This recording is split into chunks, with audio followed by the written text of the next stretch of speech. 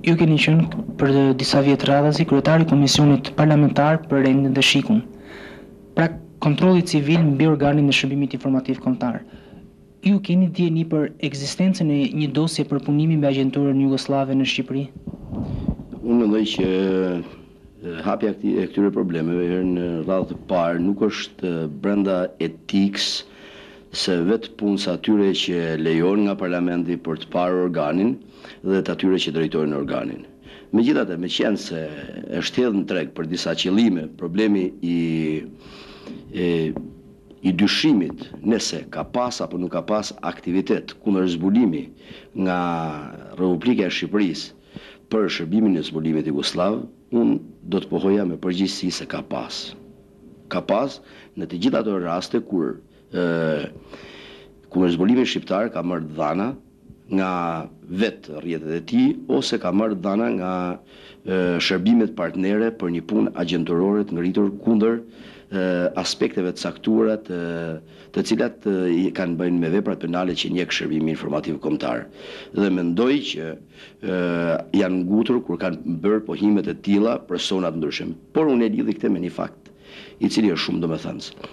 Që kur problemet në Kosovë po shkojnë në kaun e kundërt me dëshirën kombëtare shqiptare, me vetë popullin shqiptar, me vetë aspiratën e popullit shqiptar këtej dhe me ata në kufirit, dhe që Fatos Nano është bind që Kreta është një peshë randë e kapur pas kamës së tij dhe që do ta zhys atë për sa i përket pozicionin me këtë politikë, është munduar që të krijojë rrjedhje anësore ose zera anësor për të hedhur hije dyshimi mbi shërbimin informativ kombëtar. Si kryetari i Komisionit Rendin SHIK-ut deklaroi me përgjegjësi që nuk është lëviz asnjë fashikull nga puna individuale atyre që kanë ekzistuar dhe ekzistojnë në kontinuitet gjatë të gjithë periudhës të krijimit të shtetit shqiptar, pra që nga periudhat fillestare kur nuk kanë qenë skenë politike as PS-ja dhe as PD-ja dhe deri pas kësaj periudhe aty ka pas një korreksi dhe më vjen mirë që punojësit e shërbimit, drejtoria e zbulimit dhe kundër zbulimit dhe në tërësi nuk ju kanë lejuar njerëzve të tillë që të njohin gjëra të tilla. Imagjinoni nëse drejtoritë e zbulimit do t'ju kishin thënë këtyre deputetëve kur ata kanë shkuar për një objekt pune të caktuar për të pa materialet e SHIK-ut për rebelimin, se kemi dhe këtë në sëndekun ton, imagjinoni se ku do ta kishin çuar këta njerëz informacionin. Zoti Hajdari, pra ju thoni që ka pasur dosje për punimin për Agjentures Jugosllave në Shqipëri?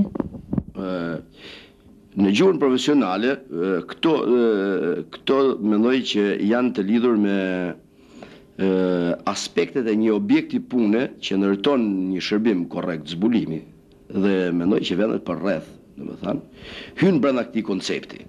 Atëherë si do ta vlerësoni këtu vetë deklaratën që ka hedhur kryetari i Komisionit Parlamentar për hetimin e ngjarjeve të marsit, zoti Spartak Ngjela, që ka thënë që unë nuk kam gjetur dosje për punimin për Agjentures Jugosllave në shërbimin informativ kombëtar. Për herë të parë, domethënë, këtu duhet të falenderoj Klosin që Ngjels dhe Brahos nuk i ka lënë të gjitha çelësat e kasafortave të tij.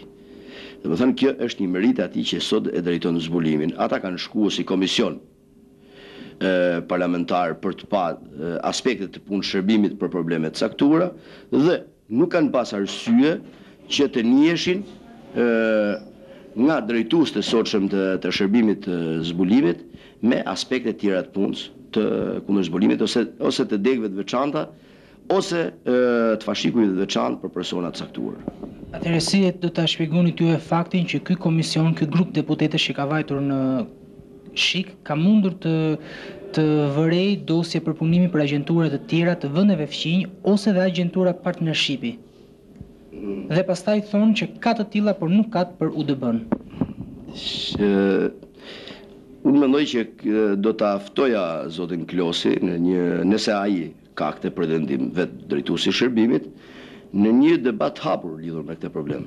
Jo, nuk është zoti Klosi që e thotë këtë. Atëherë domethënë unë duhet t'i paragjykoj këta investigues të këtij institucioni tepër të rëndësishëm, ose domethënë në dijenin profesionale ata nuk e njohin teknologjinë e punës, se vetë përdorimi i fjalës dosje për punimi çidon me termin profesional nëse do të ekzistonte, Nga një anë dhe nga ana tjetër unë mendoj që shërbimet partnere nuk kryejnë të tilla aktivitete siç mendon aty. Problemi i dhënies dhe shkëmbimit të informacionit është një problem tjetër. Dhe unë mund t'jap një rast për shembull. Do të largoj problemin përtej Adriatikut.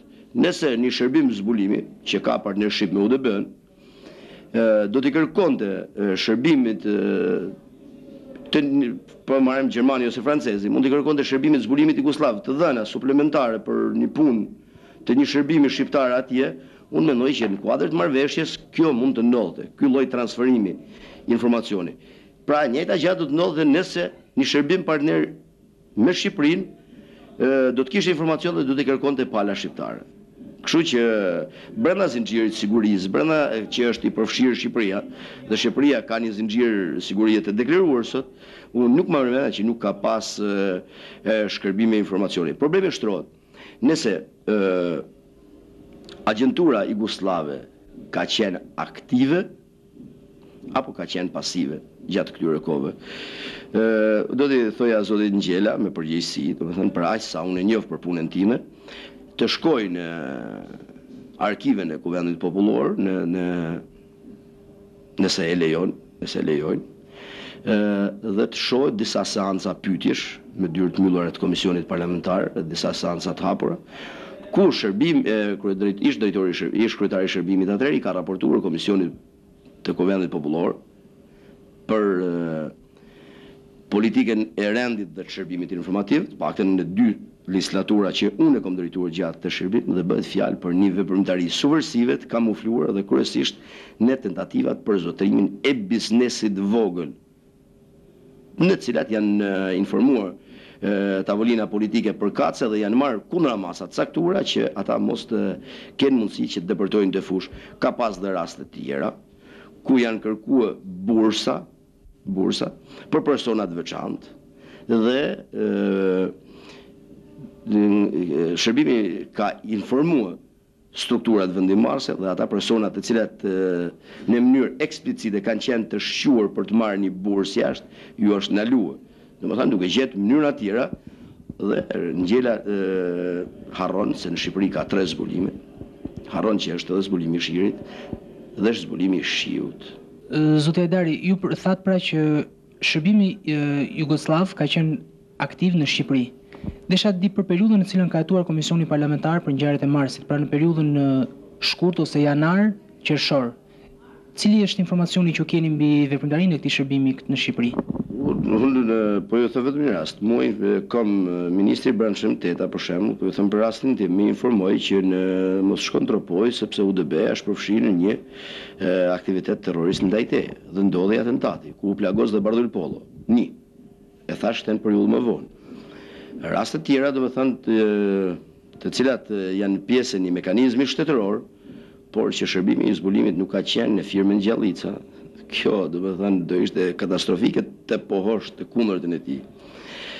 Zoti Ngjela dhe të gjithë ne nuk duhet harrojmë një fakt. Përpara 2 vjeç në Parlamentin serb, Shesheli, sot zëvendës kryeministër i qeverisë koalicionit në Serbi, i thot Parlamentit dhe Miloševićit ku kanë shkuar $20 milion, të cilët ne i kemi vendosur në funksion të shërbimit zbulimit. Nga ana tjetër ka pas reklamat kamufluara. Të cilat mekanizmat të funksionimit underground të sponsorizimit dhe të lëvizjes tyre tashmë janë njohur për ekspert analist. Unë du të ruaj atë pjesë sepse jam i bindur që në këtë intervistë do të rreq vëmendjen e personave profesionalistë, të cilët i çmoj dhe i respektoj, ku kanë punuar në këto drejtime, do të ruaj etikën e tyre. Nuk futet dora për të nxjerrë gjëra në ato shërbime të cilat janë tepër të rëndësishme. Dhe gjithmonë edhe kur kam qenë pushtet dhe sot që jem në opozitë, i përmana një aksom të vjetër. Shërbimi i zbulimit i takon shtetit dhe askush nuk ka të drejtë të hedhë pluhurmite ose të mundohet të nxjerrë diamantet ose thesaret nga ky shërbim për t'i hedhë në rrugë. Është e patolerueshme për çdo që mund të përgojojë këtë shërbim. Megjithatë, nëse akuzën kërkojnë ta bëjnë politike, dhe nëse kjo akuzë nuk është naivitet, i një deklarimi përpara kamerave të televizionit, në emisionin debat, unë do isha tërësisht i angazhuar t'i kërkonim një takim drejtorit shërbimit për t'ia mësuar, ndoshta nëse nuk i din, rrugët ku ai mund të gjejë ato që kërkon. Edhe një pyetje fundit zoti Hajdari, në kohën e Kongresit të 4 Partisë Demokratike, ka pasur një deklaratë nga grupi ashtu quajtur fraksionist, që kreu i Partisë Demokratike dhe antar të kryesisë Partisë Demokratike kanë qenë agent të UDB-s. Mendoni se kreu i shtetit, varësi e cilit ka qenë edhe shërbimi informativ kombëtar, të ketë urdhëruar ose të ketë bërë një marrëveshje politike me ish kryetarin e SHIK-ut zotin Gazidede që të zhduket ose të mos kqyret UDB-ja në periudhën e fundit? Unë, zoti Andrej, nuk po ja hap flet lakrorit, sepse po respektoj teknologjinë e punës, me cilën punojnë zbulimet, por jam i detyruar të them që aty ka punë profesionale biles. Aty dhe është përdorur edhe në diplomaci, jo një herë, po disa herë.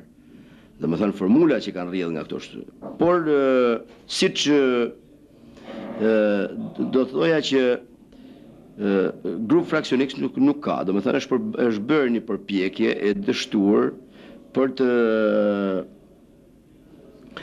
krijuar në kohën e Kongresit PD-s me 2-3 trafikantë, do më thënë mediokër, një përpjekje, do më thënë për të hedhur akuza të tilla. Shive si është problemi.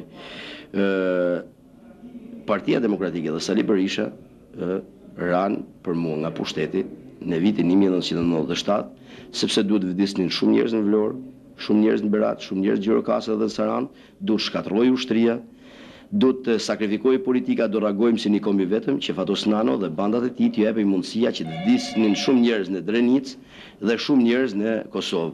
Hajdari kanë fjalën tek ajo urdhër që mund të ketë dhënë presidenti, nëse e ka dhënë, ose marrëveshje politike që mund të ketë bërë me kreun e shtetit. Ka pasur një të tillë, ju si kryetari i Komisionit Parlamentar? Mund të ketë gjëra të tilla.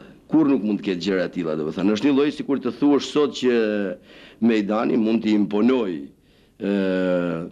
Fatos Klosit që mos të bëj aktivitet ndaj një shërbimi. Aty do kishte rebellim të jashtëzakonshëm. Shërbimet e zbulimit prezumohen, po i kujtoj rastin e Izraelit me kryeministrin e Izraelit.